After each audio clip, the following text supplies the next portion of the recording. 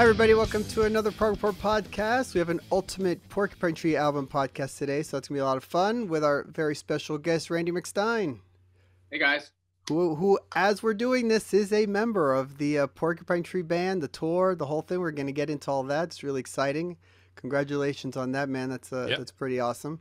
And also joining us here, you know these guys, Jeff Bailey and Mr. Prognick. Hello, everybody. Welcome, gentlemen.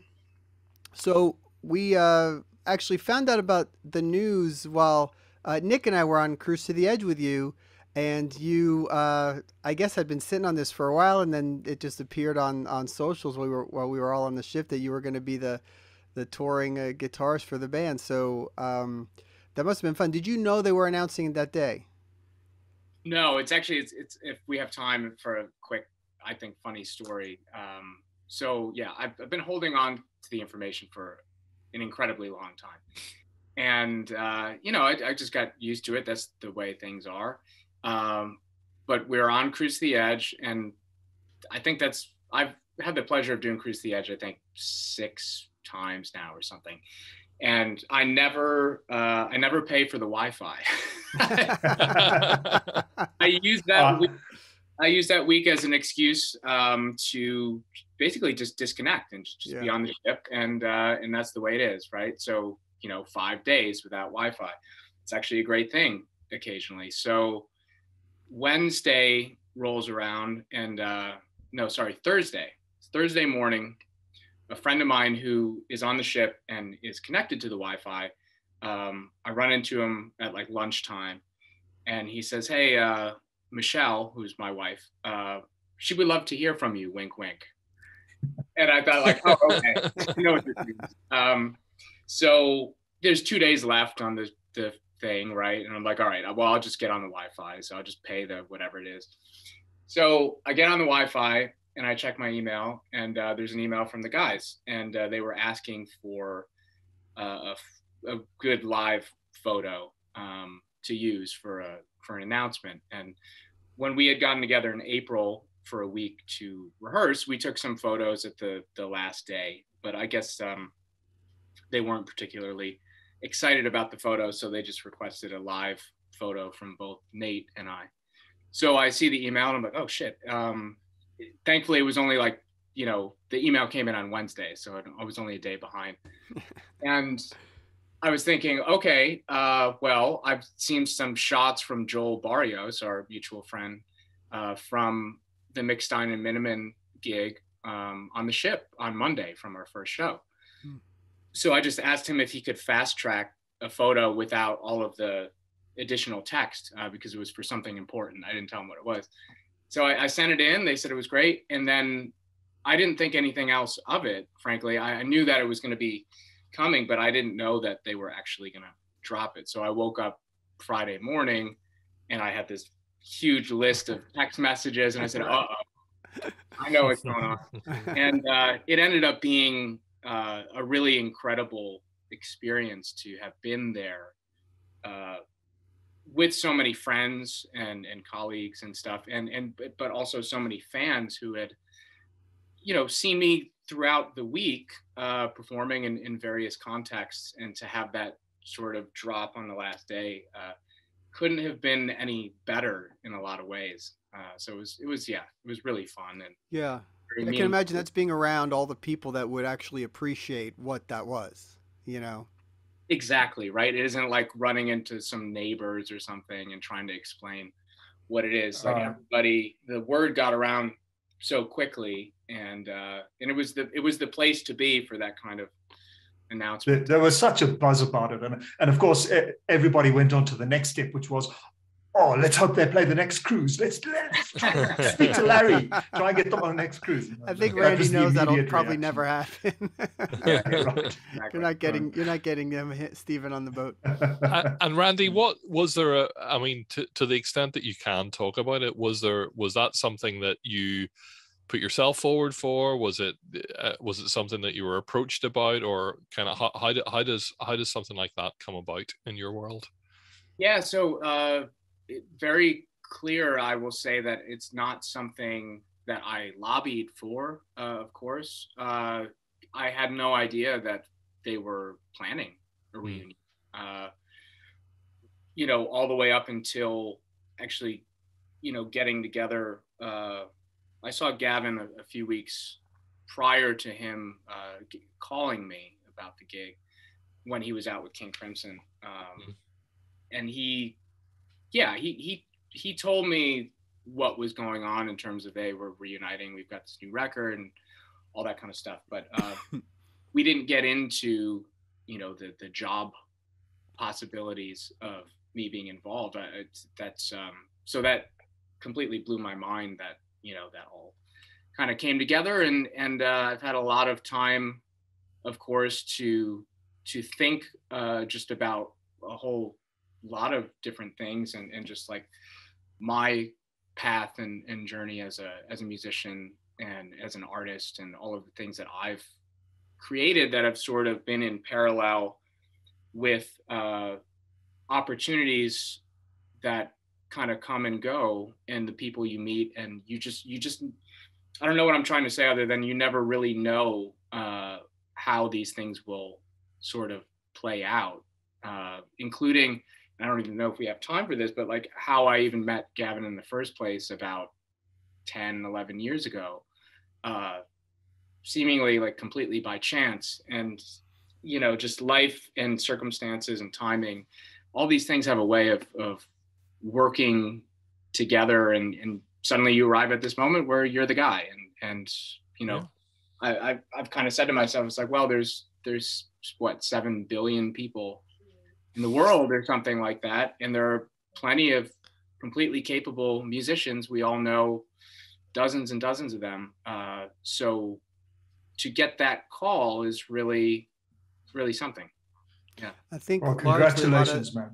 You know, you get to a point where it's like there's the talent part, so you got to hit that level. But then I think for a lot of these guys and opportunities like this, it's just like, who's not going to be a pain in the ass? Right? That is the bigger part of it than you could possibly realize. Well, you know, because you just said it. But I think that's certainly a part of my,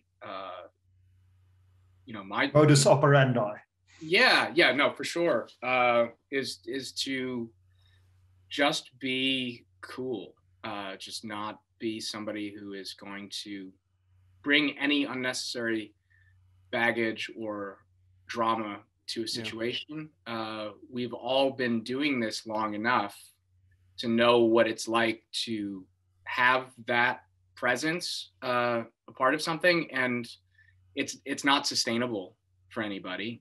And you know, no matter what the level of talent is, at a certain point, people will just not put up with it. And you know, especially at that intense level of touring. I mean, the dates have already been announced. It's too much. It gets to be hectic. Like, just don't, you know, let's just get someone else, like whatever, you know. Exactly. So, and you know what, and that, I know everybody thinks that way of you, so it's not a surprise that they think you're a good person to have around and all of that. So that's absolutely, I think, played into it. What else is going on? You had, I mean, first of all, congrats on the McStine Minnemann stuff, because the shows on the ship were amazing. Oh, thank you so much. Some of the best on there, as I think everybody sort of would attest to. But you also played with half a dozen bands on the ship. I mean, it was a busy year. Yeah. You were with everybody. Yeah. So, you know, talk about everything else you got going on outside of the Porcupine Tree thing. I mean, what's going on with the M&M thing? Yeah. So I think the last time we've chatted on the Prog Report, I guess it was about a year ago or so. When I think back to that time and you asked me this question, I was in the beginning of what I didn't realize at the time was this, I hate calling it a burnout phase, but I had sort of, I liken it to the old, it's a weird analogy, the Coyote Roadrunner cartoons where the coyote runs off the cliff chasing the Roadrunner, and he keeps running. Wily coyote. Yeah. Keeps running for a while, thinking that there's still ground underneath him, and then he kind of looks down and stops, and that's when he realizes that he's going to fall. I didn't have some sort of big dramatic moment like that, but basically I think that the 2020 craziness, I think I was able to sort of push it off for a lot of the year because Marco and I were so locked into this creativity that we had back and forth, and it was a huge diversion for me, you know, among all of the chaos in the world, to have something so inspiring creatively, and you know, as a friend as well, like just the way we made those two records and the way we kind of built our friendship musically and personally, was a really special thing. But about a year ago, I found myself thinking, well, is this all is this all I'm going to do is just continue to just come into the studio and turn on the computer and move some files around? You know, I started to feel like there was something missing. And rather than kind of poking away at things in an uninspired way, I sort of just backed off and took a break for a while. And, you know, it was in that time, a few months later, like this, you know, getting the call for Porcupine Tree, and then having Cruise to the Edge out there as, no pun intended, as an anchor. I knew that I think the next thing that we had to do as McStine and Minnemann was play a live show. So we had done 2 records. I love them, but they're created in a vacuum. And, you know, until you can bring that music to a stage and put it in front of people, you don't really know what you have.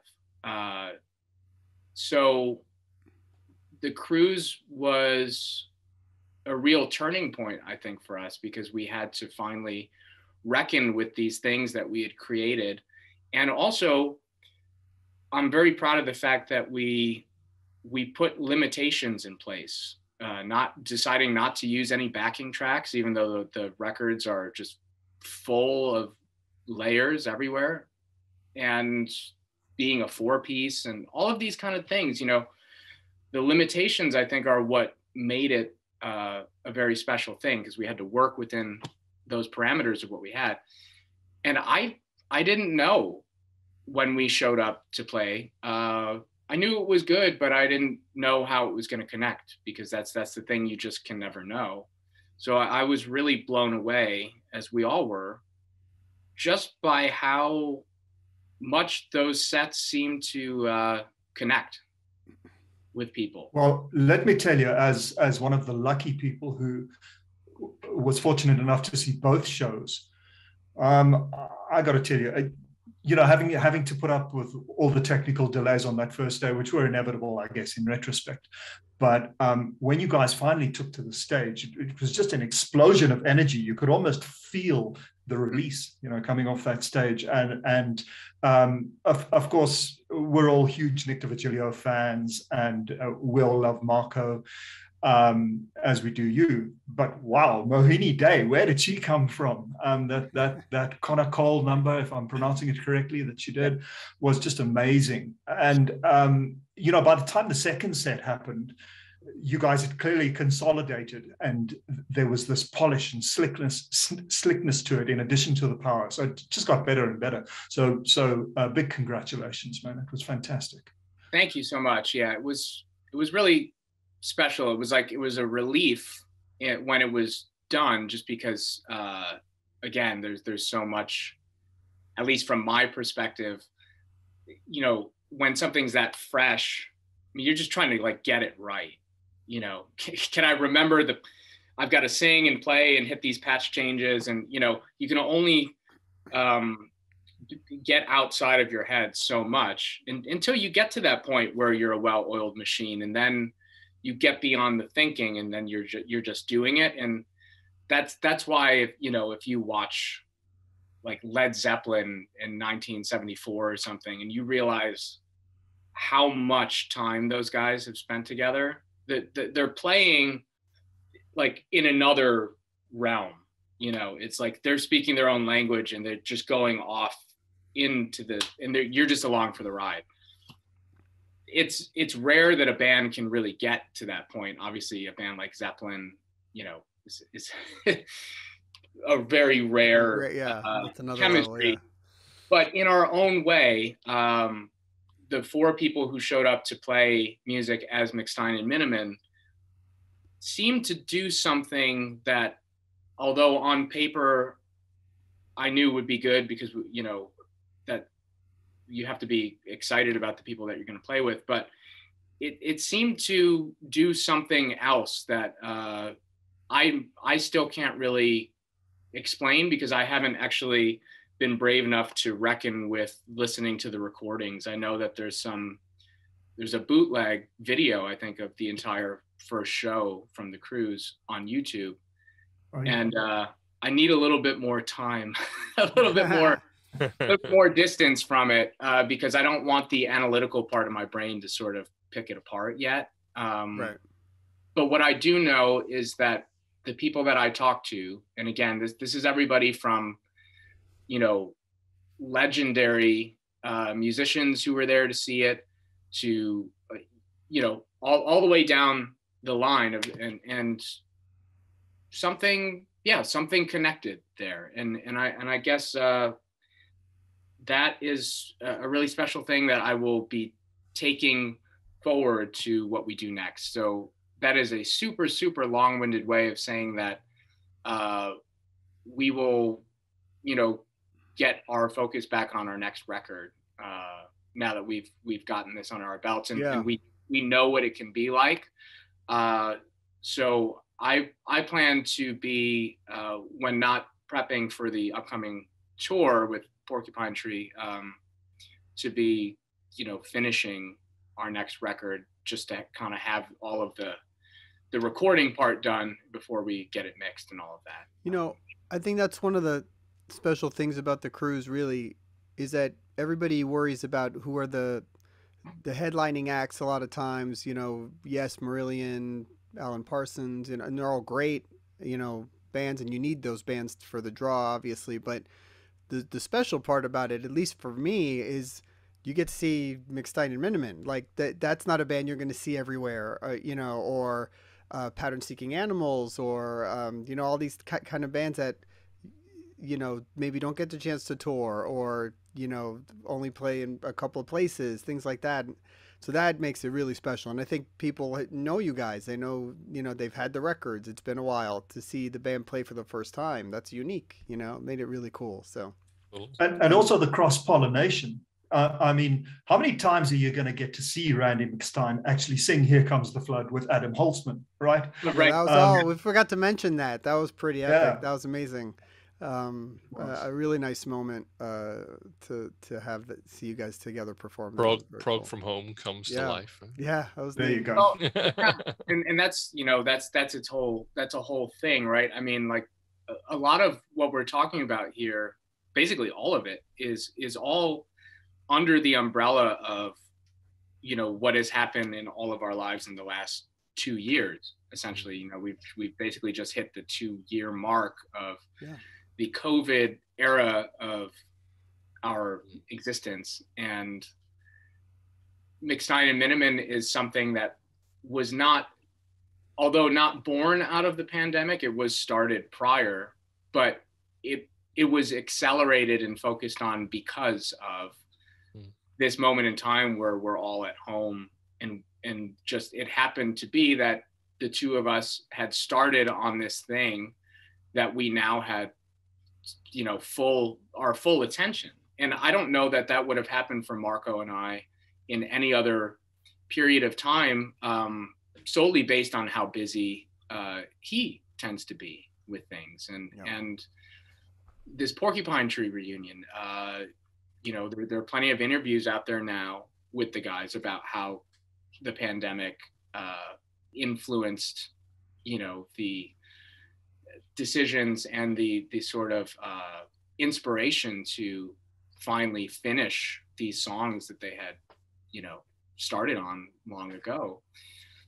And then the same thing with the Prog from Home situation, you know, you guys putting on that amazing show, being asked to be a part of it. Okay, what can I do and then Here Comes the Flood being the song, and that performance having such a special impact for us, and thankfully for people who continue to discover it, really. Yeah. And then all of that gets carried through to the cruise, where it's like all of these things that we're getting to do for the first time. Yeah.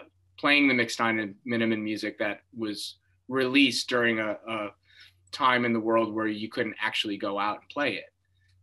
Doing that song with Adam, and then other things that were on there as well, like you said, Pattern Seeking Animals. And so it's a really unique situation that we all sort of have touched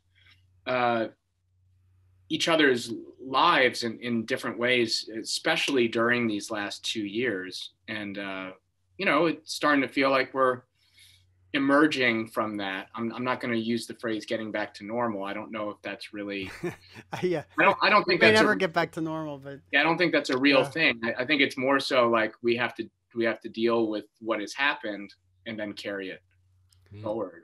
Yeah. Well said. So that's all awesome, man. Congrats on everything. Let's jump into this Porcupine Tree Ultimate album that we're going to do. So we haven't done these in a while, but if anybody's watched this before or first time you're seeing one of these episodes, we're going to pick a total of 12 songs from the band's catalog and into what we are going to perceive as the Ultimate album. Not necessarily a hits collection. It's just songs we think represent the band, some of our favorites or some songs that maybe think belong. We haven't discussed any of this. So we're each going to pick 3. We'll go around. You want to take the first one, Randy? Kick us off? Yeah, sure. Yeah. So I should state that I'd never heard of Porcupine Tree before I got that phone call. So I had to. and this should be fun. I had to really I'm like cramming for a test here. No, I'm just kidding, of course. My first pick is going to be a very obvious one, and that's going to be Blackest Eyes. Okay, perfect. Yeah. In absentia. And I'm sort of letting my own nostalgia guide this conversation, because, I don't know who's going to see this and hear this. I'm sure it'll end up on a Reddit thread at some point. And I think if there are fans who are kind of curious about my history with the music, I'm going to try not to ramble here, but basically it's like, I'm 33 years old. I'll be 34 by the time this airs, I think. And happy birthday. Yeah. Yeah, right. We should do that. It was amazing. Yeah, you wouldn't believe it. But the thing is, like, so when I finally heard Porcupine Tree, it was in absentia. That was my first exposure to the band. I had heard of them prior, but just hadn't taken the necessary steps to actually see what they were about. And I would have been 15 when that record came out. And I was already listening to many bands that were happening at the time that would be considered similar or in the same genres. But for some reason, I was just late to the party with them. And a lot of people were talking about that record on forums of other bands that I listened to. And I finally said, I got to check this out and see what it was about, because I had heard other things about them prior, that they were more of this kind of psychedelic space rock thing, which is cool. But it just, whatever I had heard about them, it didn't, like I said, it didn't take me forward to checking it out. So anyways, I bought In Absentia on a trip to New York City to playing a gig at the bitter end. And I walked to Tower Records, which used to be like 3 blocks away from there. And I bought it and I brought it home. And obviously that was the first song that came on. And it immediately drew me in. It felt like at that point in time, they brought together all of these elements that I was wanting to hear in a single song, really. The atmosphere, the heavy riffs, the vocal harmonies. Immediately I said, who is this drummer? Because the production sounded so good. I rarely heard drums just sound that good.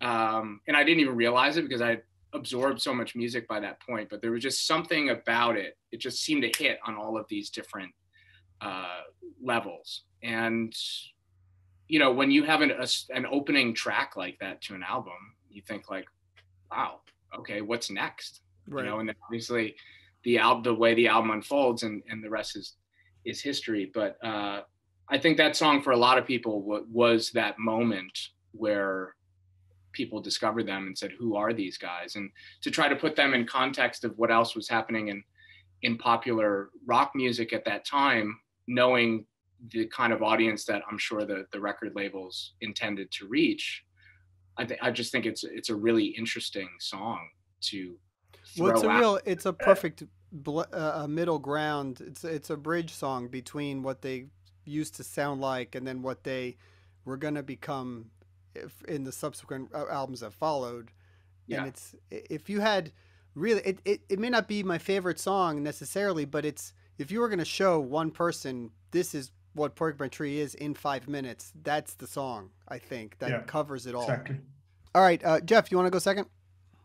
Okay, yeah, I'll go second. My first choice is actually, no, it's not. I was going to say it's the first Porcupine Tree track that I heard as well, but actually it's not, because there's a little short track before it. So my history goes back a little bit, but then I'm much older than Randy, so that's probably inevitable, because he was probably single digits in 1996 when Signify came out. I heard Signify. A friend told me about the band because he had read that either they'd supported Marillion on tour or they played at a Marillion show, and I can't remember whether he bought the CD or I bought the CD, sort of expecting it to be like Marillion. I don't know why we expected that, but it's the Signify album is definitely not like Marillion at all. What surprised us about it was kind of half instrumental, which we kind of didn't really expect. But apart from that little sort of 1.5 minute opening track, Signify, the title track, kicks in, and even though it was nothing like what we expected it to sound like, we really, really liked it. I think that track, and again, even I've just finished reading Stephen's autobiography, and knowing a lot about his influences, I think he's quoted as saying about that track that he started it off as a sort of kind of influenced by New, the krautrock type band, but he said it ended up sounding more like Rush. And I think it does kind of fall within that space of mixing those kind of, more European, techno repetitive type music influences with the guitars and all that kind of stuff. And that was me set off. I hadn't even heard him sing, and I was immediately a fan. And I joked with Roy before the podcast that I was probably going to try and throw in some of the earlier stuff that I enjoy. So I want to get that one in. The other interesting thing, sort of, that I found out whenever I was doing this, because I was checking to see had a particular song I was thinking about being played when I've seen Porcupine Tree live once, and I discovered that actually the concert that I saw in Belfast was actually the penultimate concert that they played, because their last show that they played together was the Royal Albert Hall, and Belfast was 2 days before that. So there you go. No, I'm a big fan of Signify. I like that album. I don't particularly get into like the Voyage 34 period or whatever, but no, Signify is great. The vocal tracks on there, even though I think there's only maybe 4, they're amazing, all of them. Totally. Waiting and Sever and Sleep of No Dreaming, and those are some of my favorite songs by them. So yeah, that's totally cool. And it's that's a good period of the band too. So that's all fair game. All right, Nick, your pick. All righty, so let me just say that around the turn of the century, let's say around 1995, thereabouts, I kind of thought the music we love was dead. And I had to keep on listening to 70s progressive rock, King Crimson and ELP and so on, to get the musical gratification that I needed. But one of the bands, and I will say the others were perhaps Dream Theater and Spocksbeard. One of the bands that made me realize that no, music was far from dead and the music we love is in fact back was, of course, Porcupine Tree. And like Randy, for me, it was just hearing Blackest Eyes for the first time. It just totally blew me away. And really is one of the bands that's responsible for getting me back into music. You know, when I heard the name, I thought, is this like a Toad the Wet Sprocket, or at best a kind of Spinal Tap?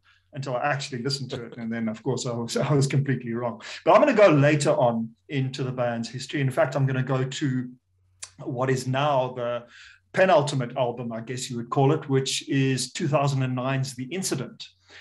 And the single that was released was Time Flies. I'm not talking about the single, I'm talking about the album version, which is extended. It's this incredible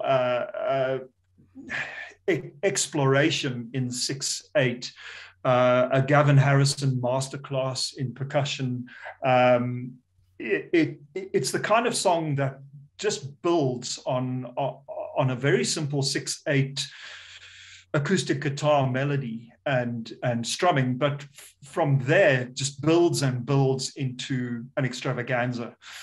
Not only musically, lyrically as well. It kind of seemed to me when I heard it that it was almost biographical, looking back on it, and almost a message to the band saying, well, after a while you realize time flies, and the best thing that you can do is take whatever comes to you because time flies. Almost like Stephen talking to the band and him saying it's kind of over for now.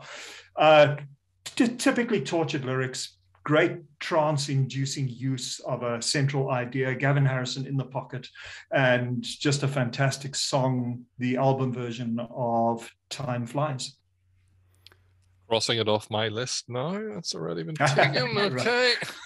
I mean, we have to mention that the beginning, at least, is very similar to Pink Floyd's Dogs, right? I mean, it's...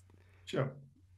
Although, I mean, really close. And this is a bad thing. Why? No, it's not. I mean, but it's you know, that's the comparison to a Pink Floyd that always follows that band around is like almost most apparent with that song, I think. Well, I think but then it goes somewhere else. Yeah, I mean, that song historically, there's no secret that it is essentially you know, like 5 or 6 different Pink Floyd songs in one.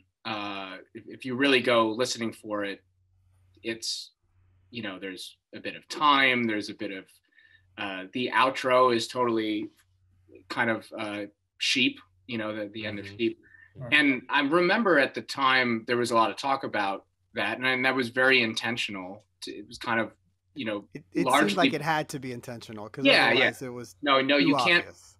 You can't play it that close and right. pretend like it isn't. And I don't think there was any attempt to obscure that. I think it was very much on the nose. I think what's really interesting and rare about something like that is when you do that kind of, I don't want to call it pastiche, but when you make influences that obvious, you really run the risk of, you know, just sounding like you're just ripping off a bunch of things. And I think that song accomplishes something that's very rare, which is like, these are the obvious influences, but we can still bring them together to create something new and a song that you're going to want to hear again.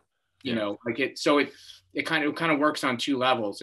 You can appreciate the references, but it's also a standalone track, much in the way that, you know, like I know a mutual favorite band of ours would be like Jellyfish. You know, it's like there's no hiding the 10 influences that might come into any given Jellyfish song. Right. You'll say like, oh, there's the 10cc bit and there's the Supertramp bit, and you know, you can play that game, but really what's important in the end is, is the song any good? Yeah. And you know, I think Time Flies is able to great accomplish that. Yeah.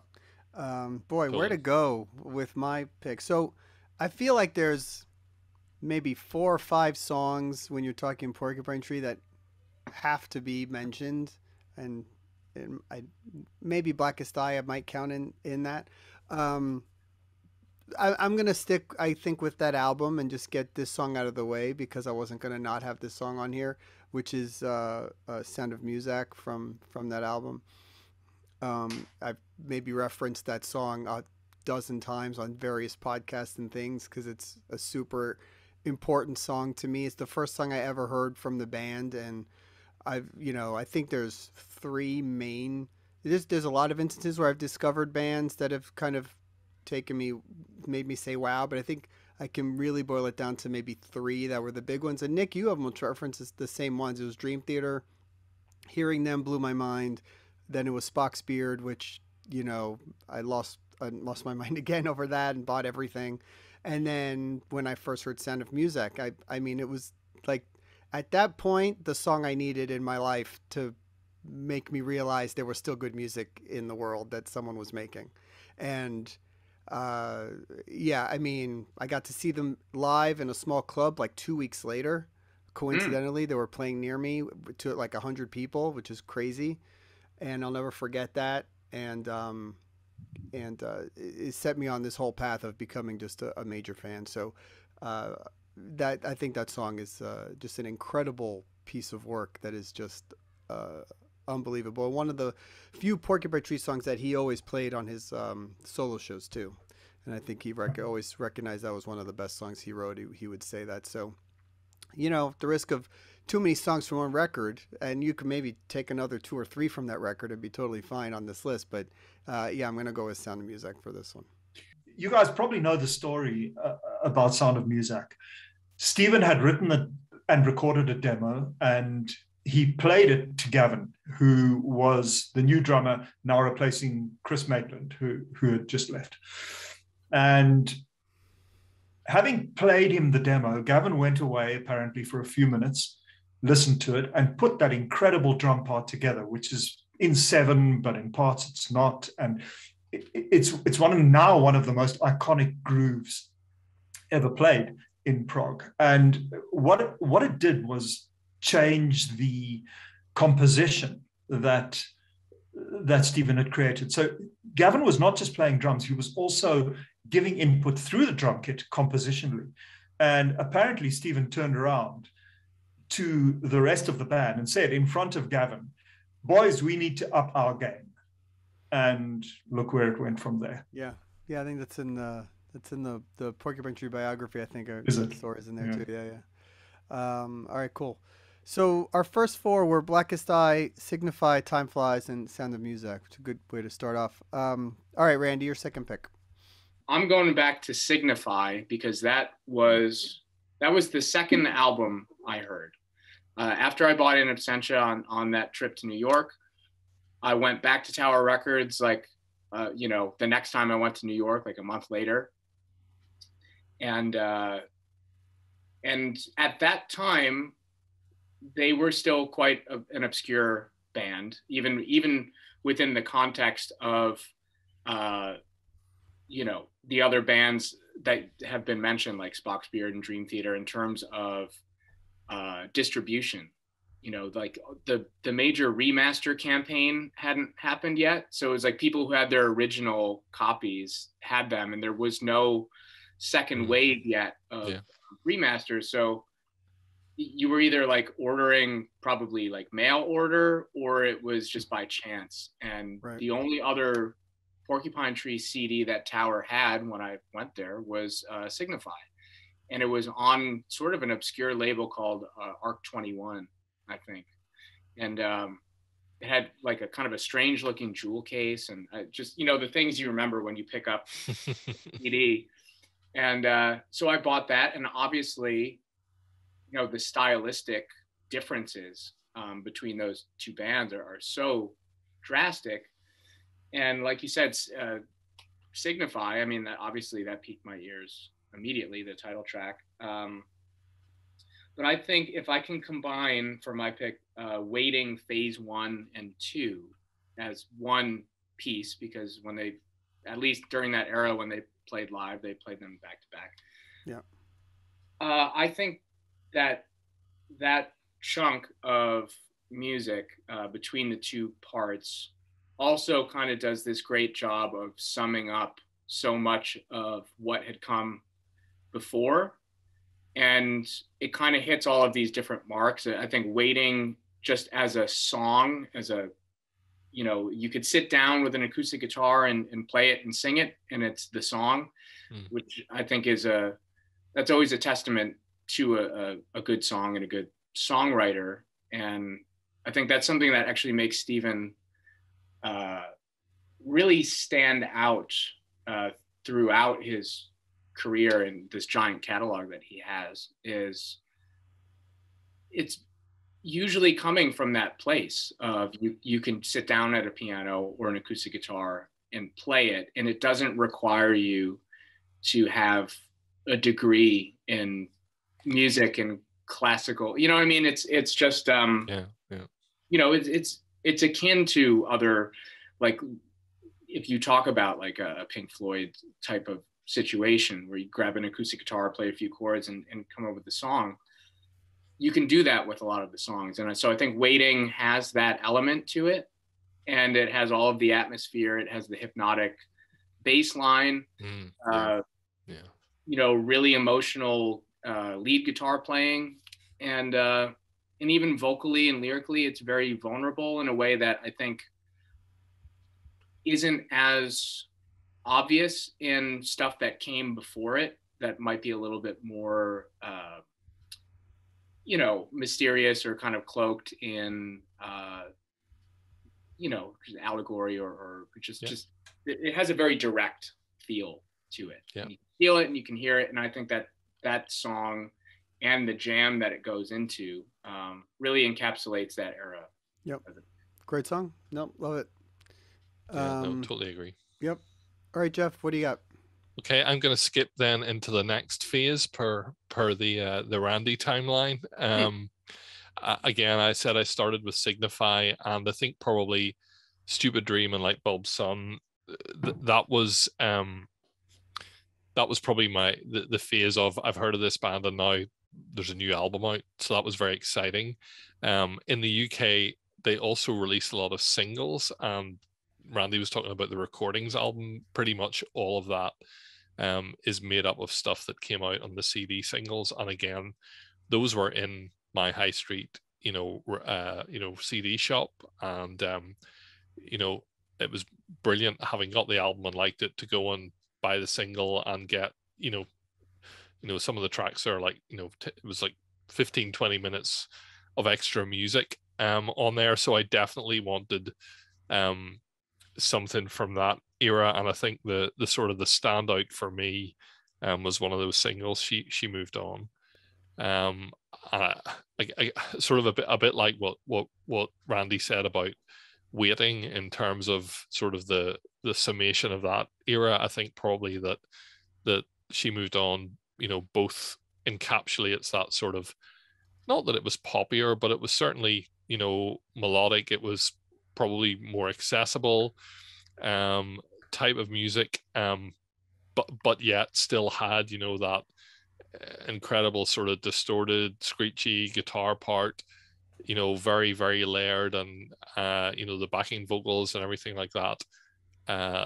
Great melody, just a great song from start to finish, and I think sort of symbolic, was a track of sort of symbolic of that whole era. I think it's definitely one of my favorites. I think officially it's She's Moved On, right? With the She's plural. moved on. What did I say? Did I say She Moved On? Sorry. Yeah, but no, I think what he was able to do early on, before they even perfected their sound and changed musically and progressed, was the vocals. The harmonies were just always brilliant from day one, and that's a great example of that, just sitting so brilliantly, the harmonies in there, and very Pink Floyd-esque obviously as well, but that was always something he was able to do from the beginning in a really positive way. All right, Nick, your second pick. Okay, I don't want to go too in absentia heavy here, but it is what it is. No. I don't see how you can have an ultimate Porcupine Tree album without the song Trains on it. Fair enough. From In Absentia. What a wonderful composition. What a wonderful performance in every respect. It's a disparate arrangement. It's got the soft bits, the heavy bits, and what do you know? It's got a banjo hand clap piece in the middle, which comes out of nowhere. I guess it's a masterclass in many ways of how much can be done with one riff. So for me, this is kind of like Porcupine Tree's Kashmir, in a way, if you know what I mean. It's that repeated riff, but it's given so many different treatments. And it might sound deceptively simple, but it's really not a simple song at all.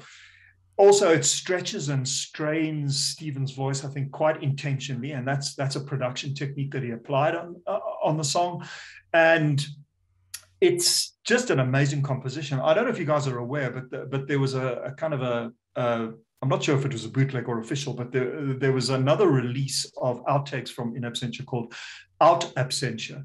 And there's an even further extended version of Trains on there, showing yet again what Stephen could do with just one simple guitar riff. So I think that one deserves a place on this album. So I'm going to put it there if you guys don't mind. No, well, that was when I said there's about 4 or 5 songs that I think are the sort of quintessential. We like to use that word. That definitely was one of them that I thought is a song pretty much unanimously every fan of the band has that song up there. So I'm crossing it off my list too. I don't think you can. That was actually the one when I was trying to remember the gig that I was referring to earlier on, the penultimate gig up until now, and one of my memories of it was that through any quiet moment, and we have our own accent here in Northern Ireland, and somebody kept shouting trains, trains, train, which is trains, TraYens. Every single quiet moment, the whole way through the show, this guy's going trains, trains. So, and they played it as the very last song. It was like, thank goodness that guy, if they hadn't played it, he would have probably or murdered someone. maybe played it under duress. And I should also say, playing that banjo section again, we like our kind of folky stuff here in Ireland, and the place went crazy in the banjo hand clappy bit in the middle. Yeah, just to show you though how sometimes record labels can get it wrong. We've picked 3 songs from that album, none of which were singles in America. Right. And those 3 are the songs that they always play and that the fans always point out as favorites. And the single from that album was "Strip the Soul" in America, which I think obviously they were going after the Tool market, is what that tells me, which around that time would make sense, right? Early 2000s. Yeah, the video is almost copying Tool, if I remember correctly, and it just didn't make a mark, And honestly, had I heard that song first, I'm not sure it would have done much for me either. Within the context of the album, I certainly like it, but had that been my first exposure, I immediately would have said, oh, they just signed a band to try and get another band to sound like Tool, and then I would have just brushed it off, which I imagine is probably what happened. Which is, unfortunate. But anyway, moving on to my second pick. All right, I think we're done with In Absentia, I hope. Moratorium on In Absentia. There are about 7 or 8 other albums to cover. We will cut your power off if you mention it. That does leave me room for one of the other songs that I think is important, and that's moving on to the Deadwing record, which came after, and I'm going to go Arriving Somewhere But Not Here,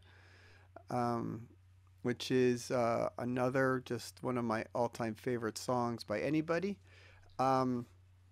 This is them in their more grand, epic style. One of the longest tracks the band did, and really getting heavy in the middle, which was something really cool that they were starting to reach into that. And obviously Stephen, from his Opeth involvement, was sort of bringing in a little bit of that influence. But my main part is really the verses on this song is where it grabs me, where it's just that little guitar thing repeating over that straight 4/4 drum beat. and I just love that part the best. It really is just the hook of the song for me, and I love that, and I'm hoping they play that on tour. Wink, wink. Um, and yeah, so I'm gonna go with that and Poker get poker a little. faced. Yeah, you can't Trust me. not get in trouble. We're looking Um, for tails here, You're not Randy. getting in trouble. Yeah, but anyway, I think we got to cover that album, and that's where I'm going. Cool. Yeah, Well, it's a great song. yeah.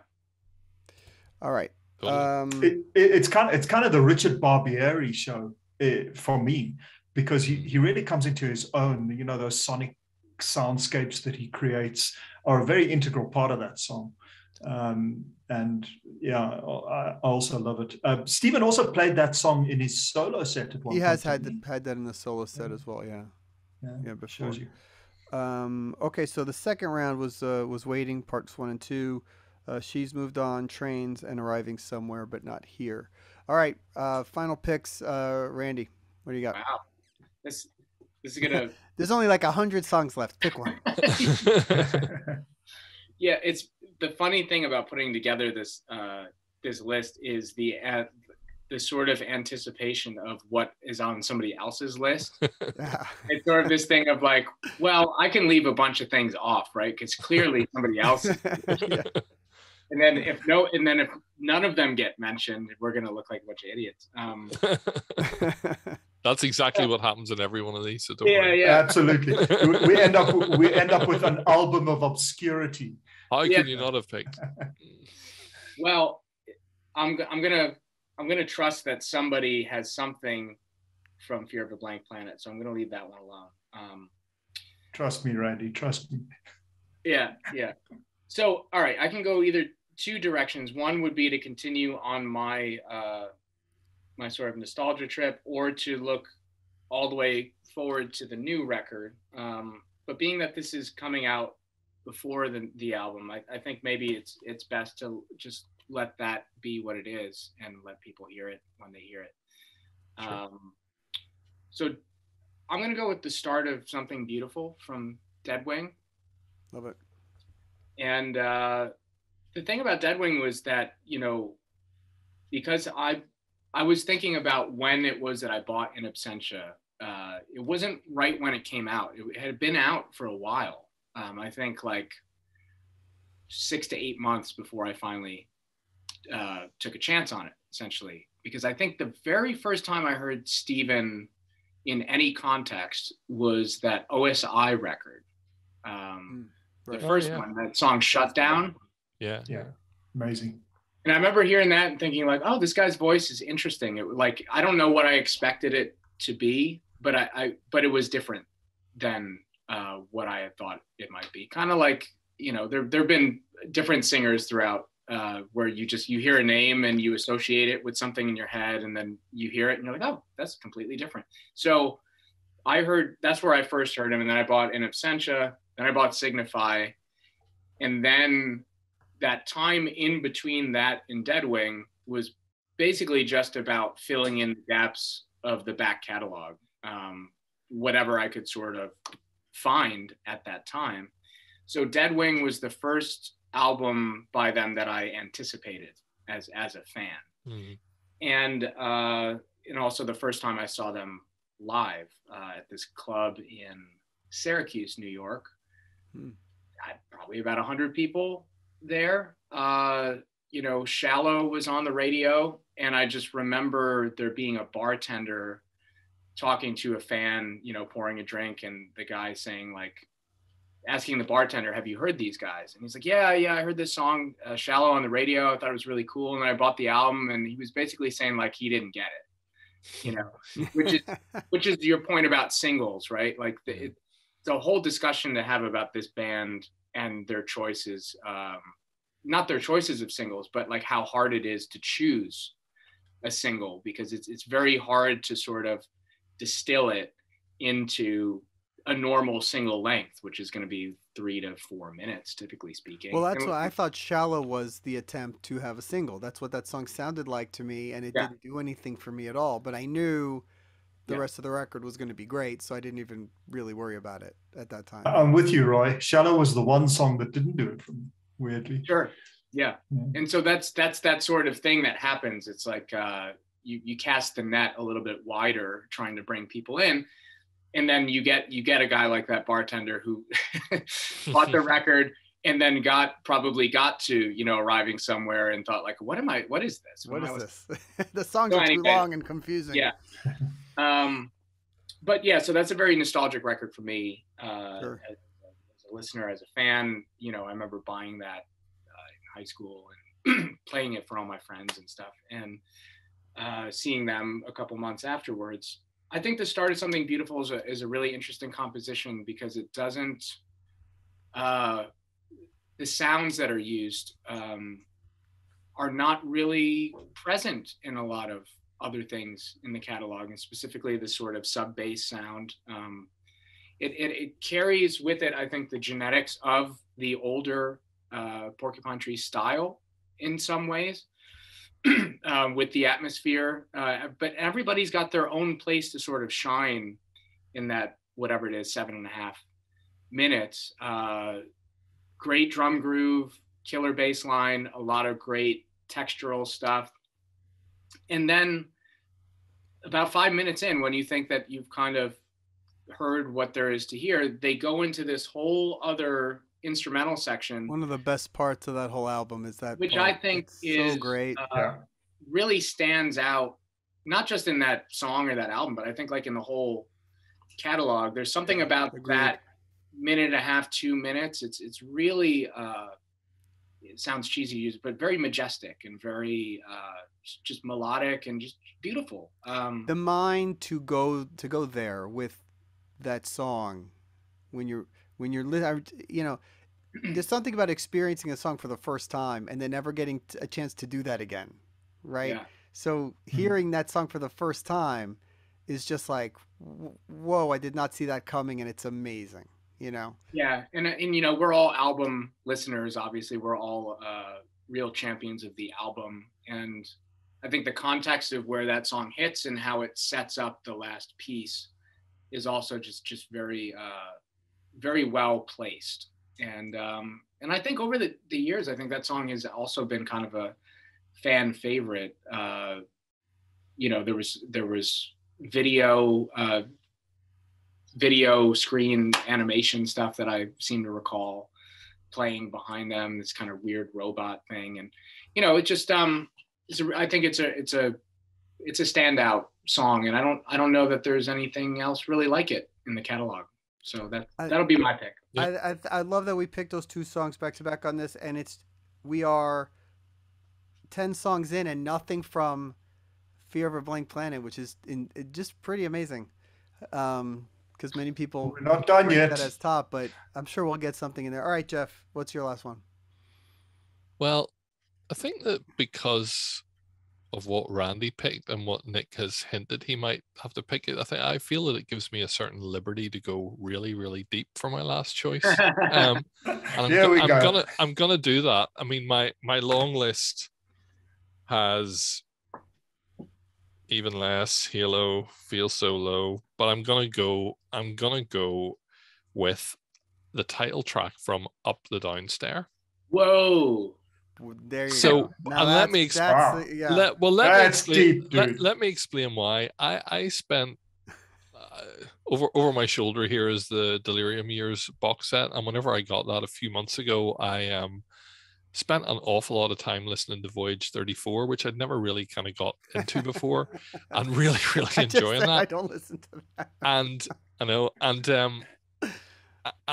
then sort of listening through just some of those early albums, and again actually reading the book and understanding a bit more about kind of Stephen's interest in kind of experimental music, drone based music, all of those kind of things, and then re-listening to that early stuff and seeing how all of that feeds in. And Up the Downstairs is a great example that starts off with the kind of drone stuff.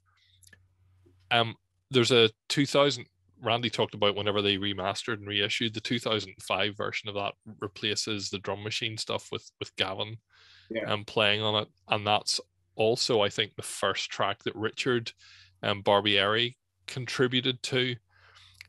But I was listening to it in the last couple of days prepping for this, and I was going, if anyone was shocked by the future bites, they missed up the downstairs, because it's all in there, and it sort of always has, really, and Stephen, he talks about, the Donna Summer track that was kind of a big influence on him, and that whole combination of, I think that track is just a brilliant combination of the experimental, the kind of trance, dance music influence, the what you call it, the spoken voices, which people sort of think, oh, it's the Pink Floyd thing, but like even that's from from way back before experimental music. And I just went, I'm gonna have to put this on this ultimate album, if only to get people who have never heard it to hear it and sit and spend 10 minutes listening to it. And I was reading a quote about the album that Stephen said that the complete commercial failure of that album was what gave him liberty to do everything that he's done subsequently, which I think is a brilliant kind of path to end up on, where you reach the point where you're going, nobody bought this, but I'm still going ahead and I'm going to do what I want to do. And to me, that was just the summation of everything, and what better way for it to be reflected in the adulation whenever it's announced that there's going to be more Porcupine Tree music coming, and you sort of look at it and go, it all that, sticking to what you like and what you want to do totally pays off. So that's why that song's on there. And again, the 2005 version with Gavin on it is I love we never know where you're gonna go on these things, man. You never fail to surprise. I thought he was gonna give us Stranger by the Minute. I wish that was on my list, at least. That's a great song. Just because it's pop doesn't make it bad. I'm counting on you to come through on one song, Nick, because if not, I'm gonna have to do it, because I can't let it go unsaid. Okay. So give me another slot and come through for me. Okay. Also from In Absentia. Just kidding. I'm kidding. Where's the mute button? I'm kidding. Okay, so let me do it, guys. It's obvious. Although it's going to be a very lengthy Ultimate Porcupine Tree album, we cannot be without it. And the song is, of course, Anesthetize from Fear of a Blank Planet. Yay, we did it! Yay, at last! Okay, so never let it be said that I let Randy down publicly. It's just an amazing song. It's one of their longer numbers, which for Porcupine Tree is saying something.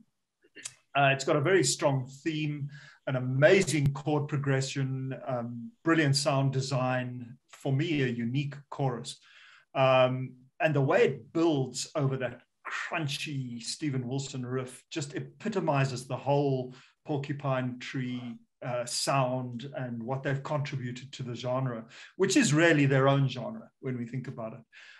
It's a prog epic. The studio version has, of course, Alex Lifeson playing the guitar solo. The song lyrically is about boredom in watching television, but boy, is it far from boring, that song. It's just amazing. Anesthetize, cannot have an Ultimate album without it on it. Yeah, right no disagreement. No disagreement there.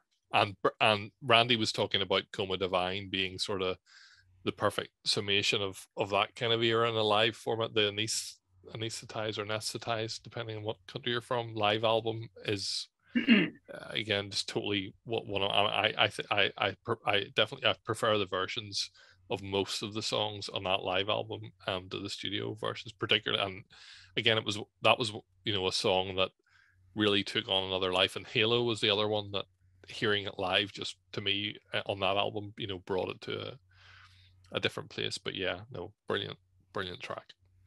Yeah, prior to Fear of a Blank Planet, they had done a run of dates where they basically, as they saw it at that time, played the whole album, but as untitled tracks. It was like kind of akin to what Pink Floyd did before Dark Side of the Moon, where they Yeah, were just yeah. kind of, workshopping it.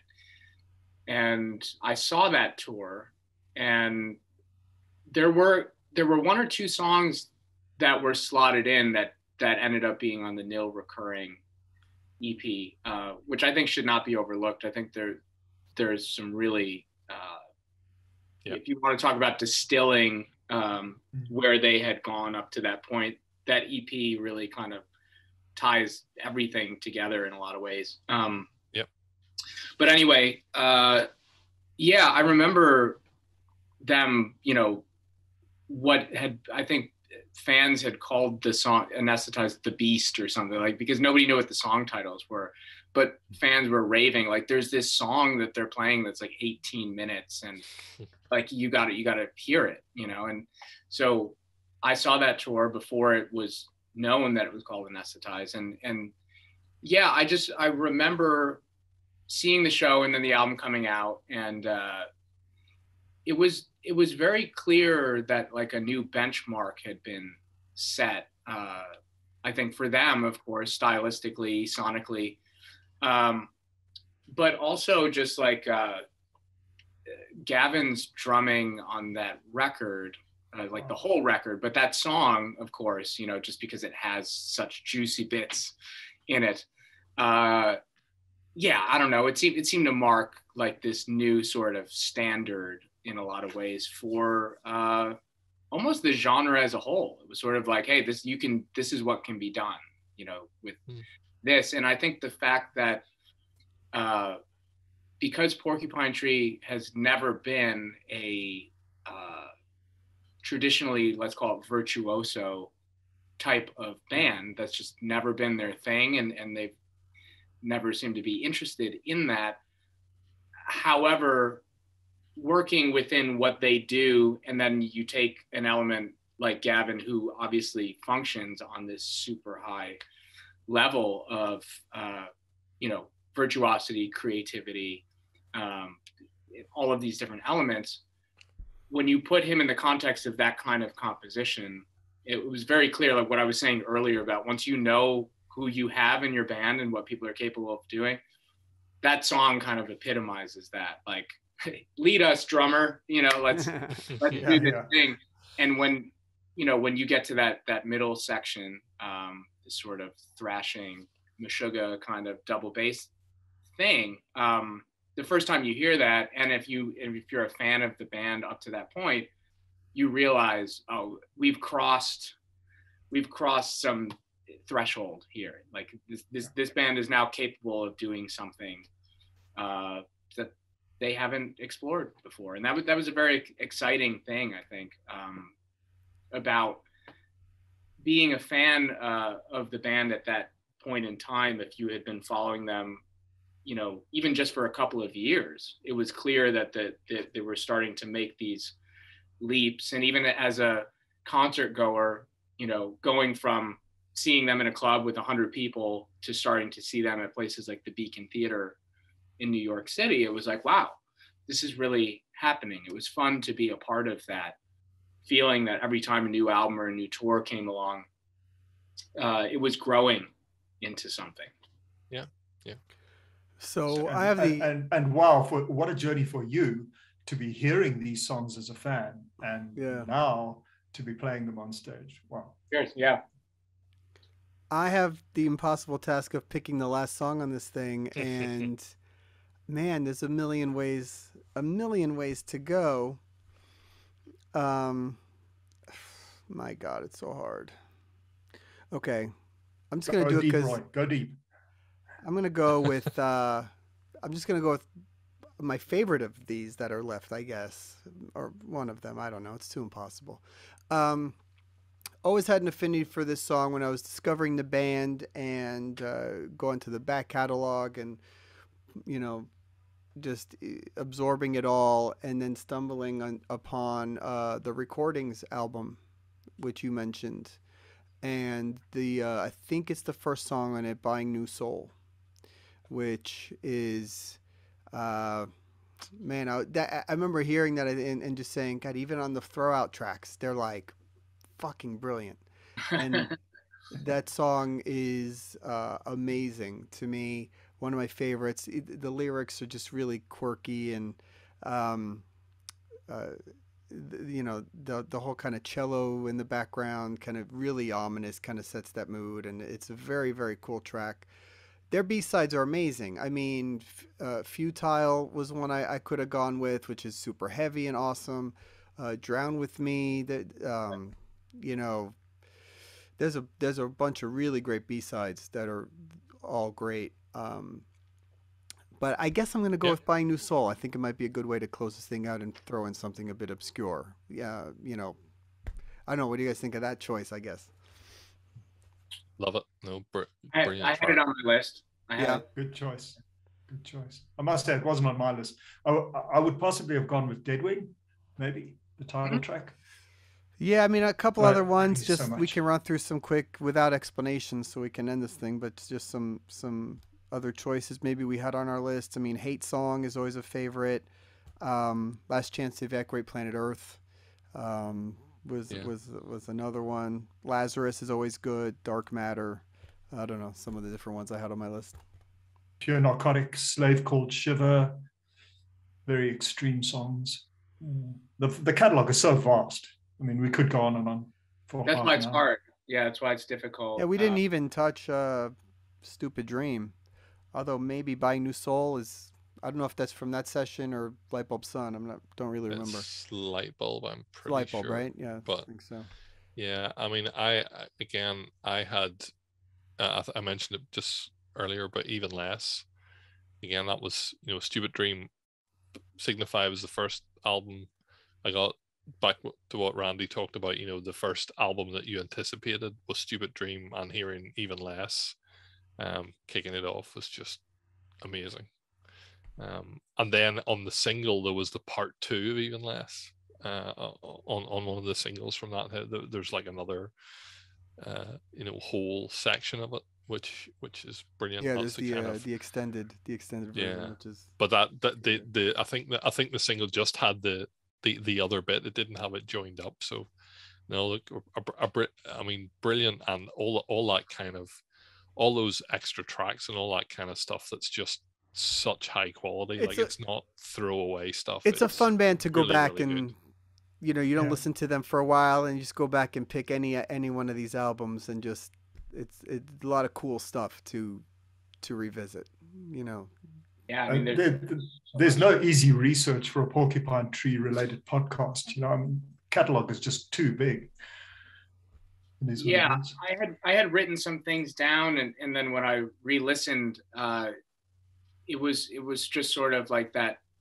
Well, that album curator part of me who's always thinking about sequencing stuff all the time was trying to think, well, you know, if the intention is to create an album almost like that you hand to somebody who's never heard the band before, and you're trying to put everything in context, that's where it becomes more difficult, because you can have personal favorites that you think are really cool or whatever, but when you listen to them in isolation, you think like, well, would this actually make the cut, for a Yeah.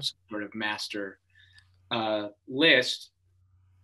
For the older era, I did have Stars Die on my list. Yeah, like that one. I think that also, what I said about the song Waiting, I think also somewhat applies to Stars Die.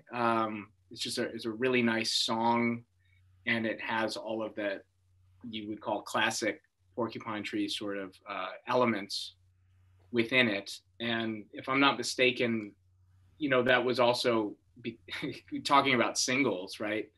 I believe that was supposed to be on The Sky Moves Sideways, but some kind of decision was made to not have it on there, and I think that might have been somewhat of a regret on their part, or on Steven's part, or whatever, because I think it's a very strong song. It would have obviously changed the feel of that record, but I think that's of that time one of the stronger songs. And I do want to give a shout out to a song from the new record called Walk the Plank, which, when people hear it, all I can say is that when I heard it for the first time, sitting down here in the studio / listening room, you know, it was like, I'm listening to this album that almost nobody in the world has at this point in time, and trying to basically engage it from the fan side of me, who is great to revisit on this podcast because, you know, truthfully, like there was a time where Porcupine Tree and a lot of other bands were like very central to what I was listening to, concerts I was going to, and all that kind of stuff. But, you know, when they went away, that's when I kind of went away too. And I just explored other things. So coming back to it now, Yeah. I have a lot more of a neutral Cool. sort of perspective. I can still tap into that kid who was going to shows and listening to the stuff all the time. But I've gotten enough distance to it where now it's like I can kind of meet it head on as somebody who's also just done my own thing and had my own path. So listening to Closure Continuation for the first time was a really wild experience, because it was like I'm trying to listen to it, just let the music sort of wash over and just experience it. But I would also find myself listening and feel like, I wonder if that's the part I'm going to play, or that's the part I'm going to sing. It was so early on, nothing had been defined yet. It was just like, listen to the record and all of that. So when Walk the Plank came on, which is towards the end of the record, my ears immediately perked up. I said, oh, what is this? This is different.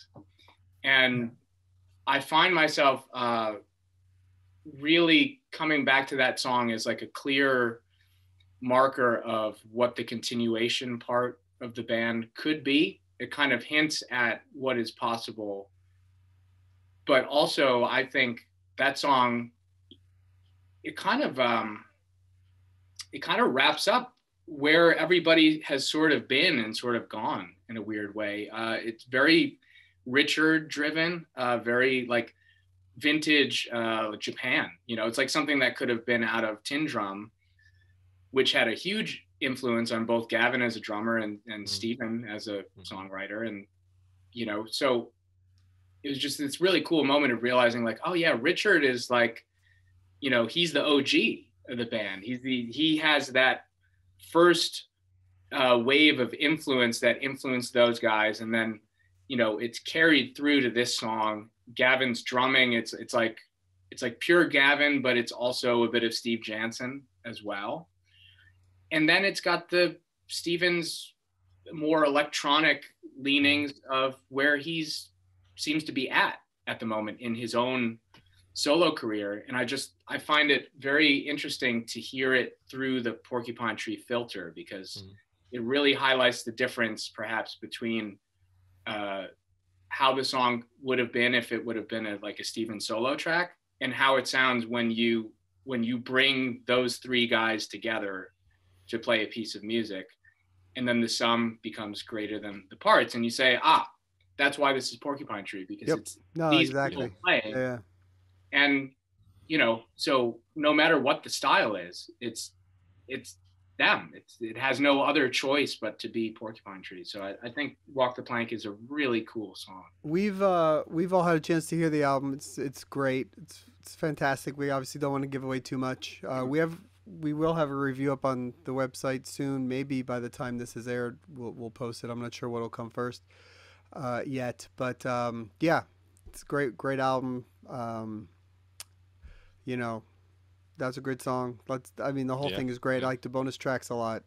Those are some of my favorite songs on there too. So you know, a lot of good stuff, and excited to see that. All right, man. So the tour kicks off in September. Everybody go ahead and check out Porcupine Tree, and you'll see Randy on stage there. And congrats on all your success and everything that's happening, man. We're happy for you, and very excited to have had you on and chat a little bit today. It's been fun. Yeah, and let's just remind everybody about Randy's Bandcamp subscription page, which has a lot of great content. Yeah, absolutely. You're here. Yeah, and I can't thank you guys enough. You know, for obviously, well, I love doing these panel things. Anytime, let me know. And but just also, you know, like I said earlier, it's the support and the connection that we all kind of have through these things. I think is very, well, it's very special. And I just thank you guys for what you do, and for, you know, continuing to support people like myself. It's great. Very welcome, man. Thank you. Great words, and appreciate Welcome, it. man. And Yeah. all right, so make sure you subscribe to the podcast. There's an audio version of this as well on the website, and subscribe to our YouTube channel, and stay on top of all our socials and progreport.com and everything. And we'll see you all next time. Bye, Bye, guys. everyone. All right, see ya. Bye, Randy. Thanks, guys. All right.